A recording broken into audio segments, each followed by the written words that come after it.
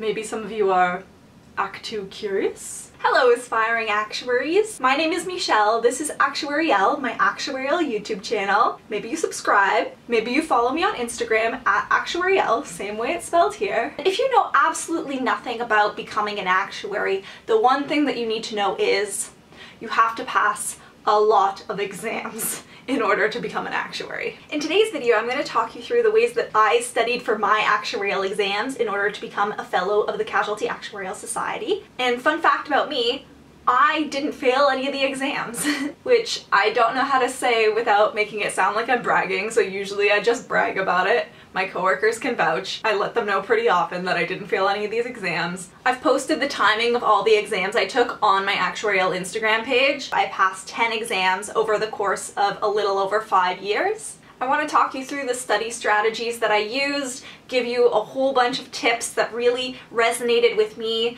but before I get into that, there are a few things that I want to say. The first being, if something does not resonate with you, you don't have to do it. Just because it worked for me does not mean that it works for you.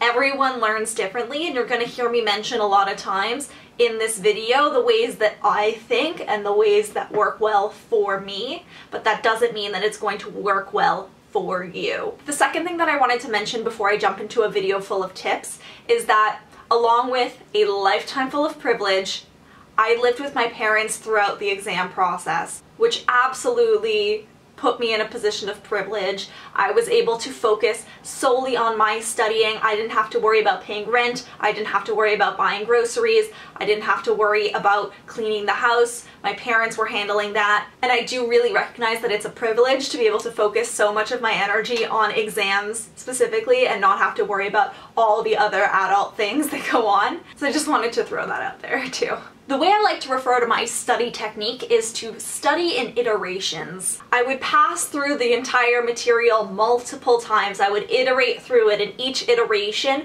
would have a different purpose, a different goal, and a different way of learning the material. One of the nice things about having to take 10 actuarial exams is that I got to refine my study techniques as I took more and more exams. At the end of each exam, I would debrief with myself and say what worked and what didn't.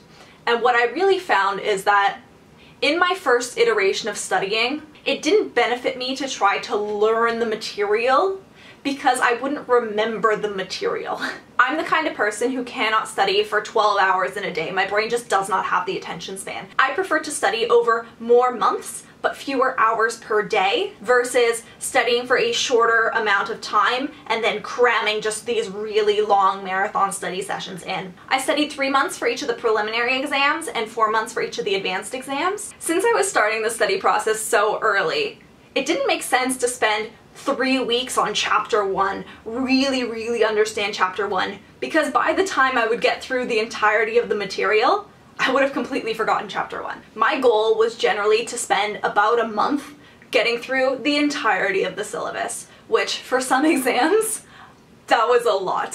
Some of the syllabi, is that the plural of syllabus? I think so. Some of the syllabi were stacks and stacks of papers. The goal of my first pass was to make sure that everything was clear to me the second time that I iterated through the material. What do I mean by this? In my first pass, I was making my formula sheet. I was making some study aids. I was possibly making flashcards. Probably wasn't making flashcards. I don't love flashcards. I only did it for the later, more advanced exams because there's more memorizing to do. I was highlighting and underlining and leaving myself notes in the margins. If there was something that I had to spend, 30 minutes, 3 hours staring at a paragraph to try to understand what it was saying, once I finally understood it, I would write myself notes in the margin to say, this is what this paragraph means, so that the next time that I read it, it's clearer to me because it's explained in a way that my brain already understands. If you've purchased a study manual to learn the material, and I do recommend purchasing study manuals to learn the material,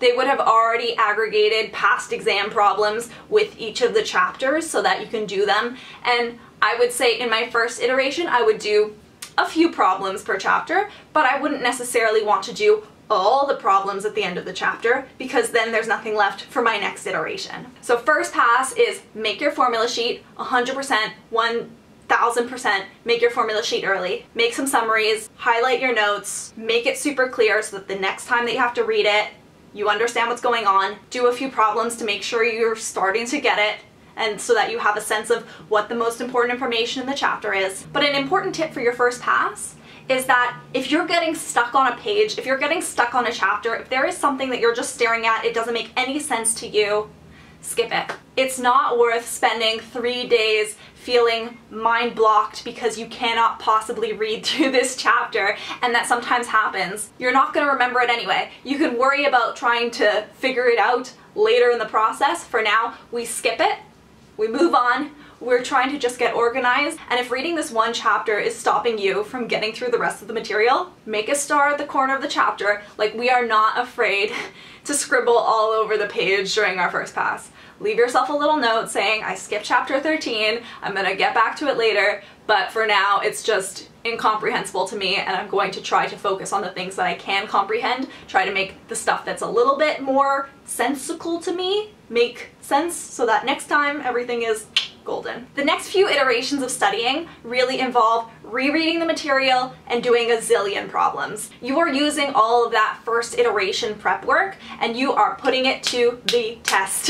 I am the kind of person who learns by doing, so I'm not the kind of person who ever paid extra for video lessons to try to understand things. I'm not the kind of person who went to in-person lectures to try to learn the material. I really learn by doing, and so in my second, third, maybe fourth iteration, what I would do is I would reread the chapter and then do the problems using the formula sheet that I prepared. Another tip that I have a whole video on is that I would always do my practice problems open book. What I mean by this is I don't see huge benefit in just reading the problem if I don't understand it, immediately going to the solution. What I would do is I would say, okay, let me read the question.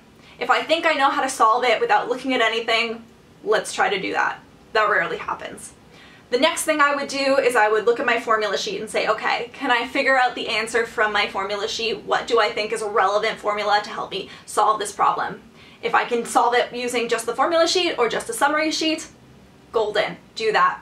If I can't figure it out, I'm opening up the chapter again, I'm skimming through the chapter, trying to find the relevant information so that I can solve the problem. And then finally, if I still can't figure it out, that's when I look at the solution, that's when I try to solve it line by line with the solution.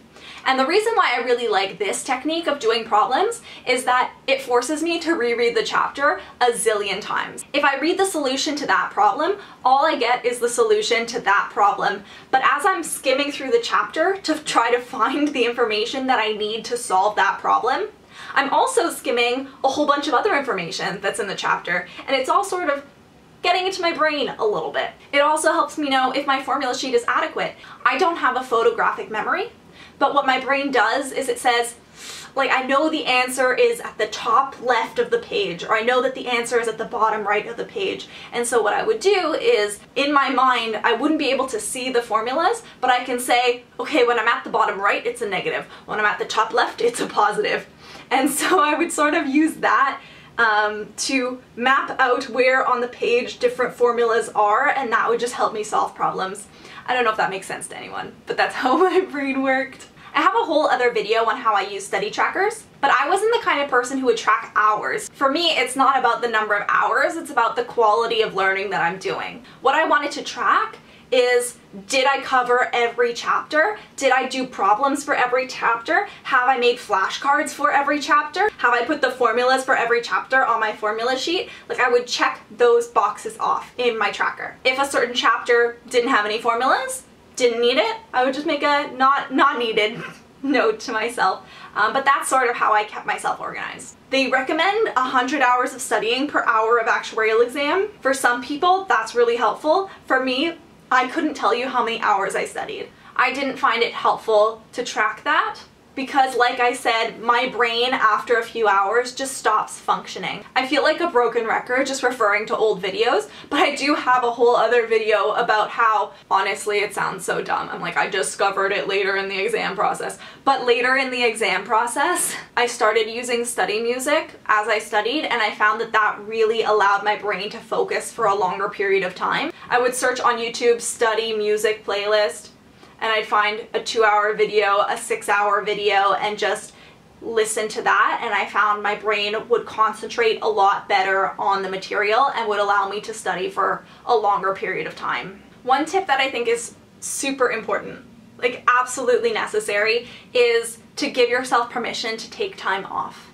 I've said this on the internet before, I'll say it on the internet again. For a lot of the time that I spent studying, there were days where my brain would not focus on studying and I would not let myself rest. I would just feel guilty about not studying, but also not be able to study because my brain absolutely couldn't focus. And that is just counterproductive on every level. I'm not studying, I'm not refreshed, I'm not relaxing, I don't feel better, nothing good is coming from this. When you give yourself permission to take time off, when you say, okay, today is not the day, I cannot study, you let yourself reboot, you let yourself feel better, and then next time when you come back to studying, you're fresher, you're lighter, you're like, alright, let's do it. I took last night off. For one whole year when I was studying, I was taking adult ballet classes, and Tuesday nights were ballet nights. I didn't have to study on Tuesday night because Tuesday night was ballet night. I would reward myself with things like going for walks, which was so important. Do go on walks when you're studying. Get some sunshine. Make sure that happens. I reward myself with bubble baths. I reward myself with all sorts of fun food, snacks. I reward myself with snacks. I'm a top quality eater.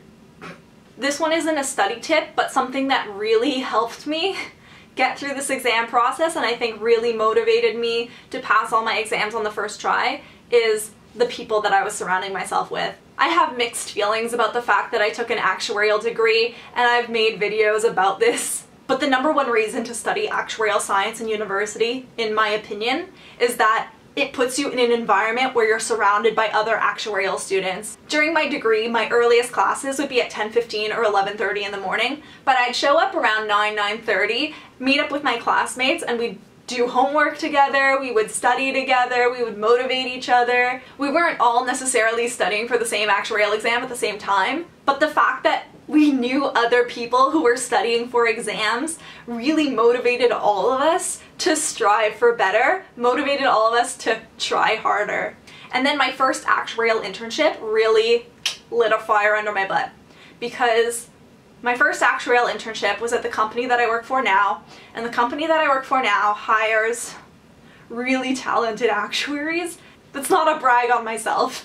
That's a brag on the people that I have the privilege of working with. And my first actuarial internship was the first time that I've ever felt inadequate, I would say. As someone who was used to being, top of her class or, top 20% of the class, whatever it is, I never really had to try that hard.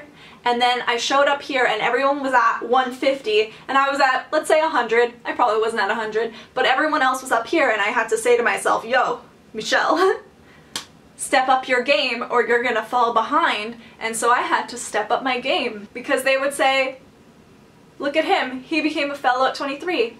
Look at him, he became a fellow at 23. Look at him, he became a fellow at 24. Look at the other intern who's working here this term. He's studying for exam 7 and eventually, after the internship, became a fellow at 22. These were the people I was pacing myself against.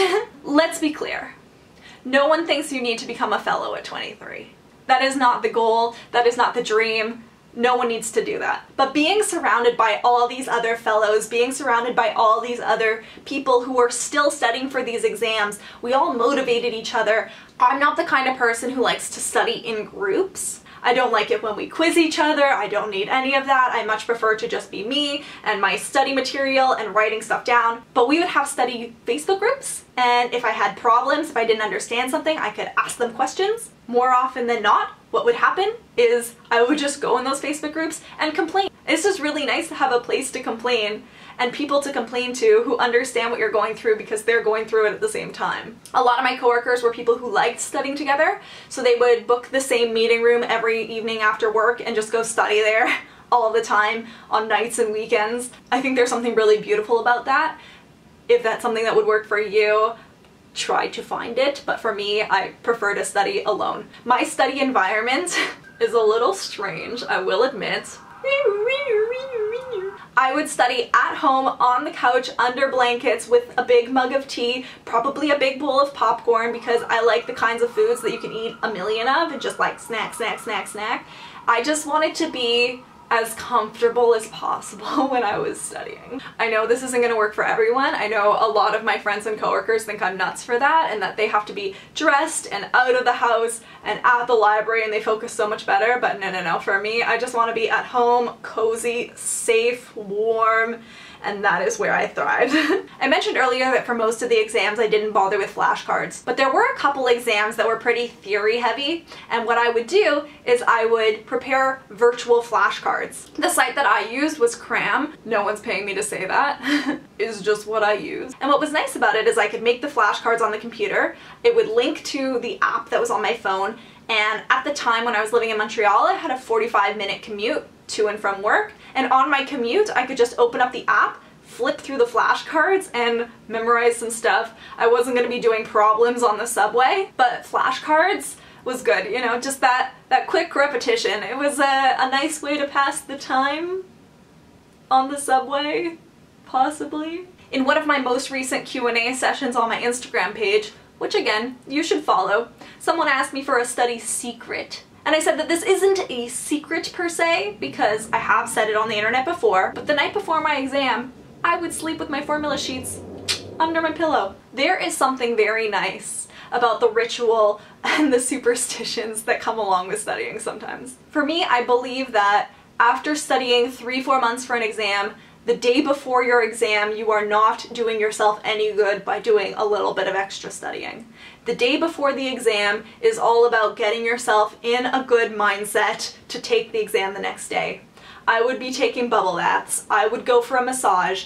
The day before my very last actuarial exam, I actually vlogged, and you can find that on the internet. And for me, sleeping with my notes under my pillow was just a weird, superstitious ritual that helped me learn by osmosis and helped me feel a little bit better, so that if in the middle of the night I woke up and went, is it a plus or a minus? I can just pull up my formula sheet, say, it's a minus, and then go back to sleep. Do thumbs up this video if you found it helpful and let me know any of your study tips in the comments down below. Good luck through the actuarial exam process. I love all of you.